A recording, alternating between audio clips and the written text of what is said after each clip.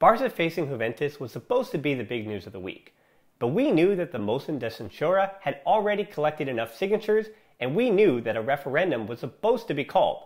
But as Culés, our job is to watch the matches and wait for news updates about everything else. Well, on the verge of the biggest Champions League match of the season so far, Cristiano Ronaldo having COVID and not featuring in the game wasn't the biggest news. Instead, it was the resignation of FC Barcelona club president Josep Bartomeu and his board. So today, well, at least after you checked out our preview for that match against Juve, we're going to talk about what's next for Football Club Barcelona. Hi, I'm Dan Hilton, and this is the Barcelona Podcast YouTube exclusive. Okay, let's try to process this news a bit. Josep Bartomeu, after all this time of hashtag Bartomeu out and everything else, all those other campaigns, he and his board are finally resigning. If you need a reminder of how we got here, Jordi Ferrer and the Motion de Censura group were able to collect more than the 20,000 signatures of the 16,000 plus signatures required to have the vote of no confidence against Bartomeu and therefore bring about a referendum to force the board to resign. Now, it would be easier if they could vote electronically, but that not being the case, the board also offered only one polling location at the Camp Nou, which the Catalan government did deem to be unsafe. Then the Catalan government also responded to that final letter to the board, saying that it was safe enough for people to be voting in person, but that the club needed to offer multiple polling locations. So with COVID cases again on the rise in Spain and facing a referendum, Bartomeu and company decided to resign on their own accord, citing the health and safety of the members who would need to vote in person. So there, you can't say he didn't ever do anything nice. Before we talk about what comes next, I want to briefly reflect on Bartomeu's legacy. Honestly, it was doomed from the beginning, as Bartomeu took over when Sandro Rosell resigned due to the fallout of the shady business involved with the Neymar deal. Somehow Bartomeu was allowed to be his own man, and fortunately for him, he signed Marc-Andre ter Stegen, Luis Suarez, and even Rakitic in his first year in charge, and the team won the treble in 2015. But we all know it's been downhill ever since, and things got much worse when Neymar left, exposing something we all knew. This was a businessman who didn't truly understand the business of football and certainly never understood the part that football played in the football part of the club. On the field, the appointments of Ernesto Valverde and Quique Setién were handled not only poorly, but you wondered the restraints that were put on these men by those behind the curtains. Even if they were allowed to do what they wanted, they still proved to be the wrong men for those moments, especially Valverde, who was somehow let go too late and too early, due to being let go mid-season, months after he should have been originally let go after Liverpool. Bartomeu made big decisions that has certainly helped the club, growing the brand and making profits in China, India, the US, and all around the world. That helped set Barca up for the future. But all that progress could be negated by the bad decisions made. The social media scandal is on a different planet, but the Goldman Sachs loan, relationship with the players, and signing players for more than 100 million euros with absolutely no plan in mind will cancel out any good this board did. And definitely puts him in the pantheon with Martí Carrera, the Barca president that fumbled the Di Stefano signing, Enrique Pinheiro back in the early 40s, and Juan Gaspar, as one of the worst presidents that the club has ever had.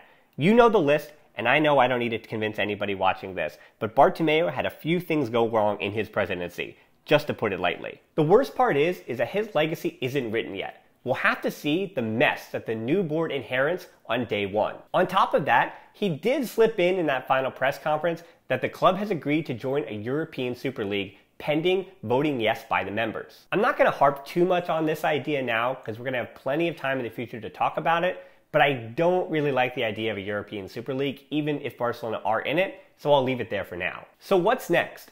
It is a little complicated, but we do know the basics. Per Article 35.4 of the statutes of the club, a managing committee now replaces the board of directors. The Economic Commission president, Carlos Tusquets, who fun fact was only 27 years old when Josep Luis Núñez named him treasurer of the club, a position he held when the team signed Diego Maradona, will be leading this management committee. This committee is made up of members of the Economic and Disciplinary Committees, both organizations that are already involved in the club. And this committee must be the minimum of 7 members. They then have 3 months, so basically until the end of January, to call for an election. But this could happen sooner. And what this means is that instead of having elections in March, where the transition of power would have ended in July, this new board could take into effect and take charge at the beginning of February at the latest. Now, who will be the next president of FC Barcelona is something that everyone will obviously be talking about, including Frances and I on this week's pod. The big name pre-candidates already consist of Victor Font, Juan Laporta, Agustí Benedito, Emile Rosar, and Jordi Ferrer, and a few others. Any pre-candidates hoping to become full candidates will have to collect 2,278 signatures in 23 days to get on the ballot. Again, we'll be discussing the candidates in more detail as the race heats up, but the one candidate that has already laid out a pretty substantial plan, Victor Font, has already spoken about quite a few ideas that he has cooking. His biggest competition will certainly be Laporta, who has nostalgia and promises as his two primary selling points. So what will this mean for the immediate future, like the January transfer window? Well, it would be in the best interest of the club to have the elections as soon and as safely as possible, but the transfer window may just be a dud. Between COVID cases rising and the club's finances being a mess, don't expect any January transfers, though I guarantee the Memphis Depay storyline is not going to be over anytime soon. I also don't think this changes anything that could be happening in the near future with Eric Garcia, whether he is bought for some low price in January or he comes on a free in the summer. And what of Koeman? That's another one of those let's wait and see, or at least see if it comes up on the podcast this week. But the names Victor Font and Xavi are part of that conversation, little spoiler. So to be honest, I did my best to read the statutes, but I did have some help with some legal minds and those on the internet, of course, to figure out what comes next. But the majority of us do understand what's coming in the immediate future. As someone who creates content, hope is a terrific tool.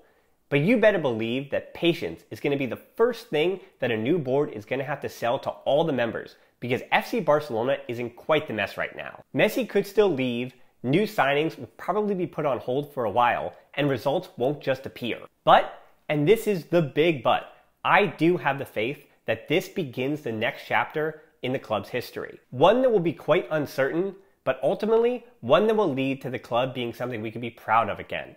And on that journey, make sure you keep checking this channel for more match reviews and content like this, and check out our podcast wherever you listen.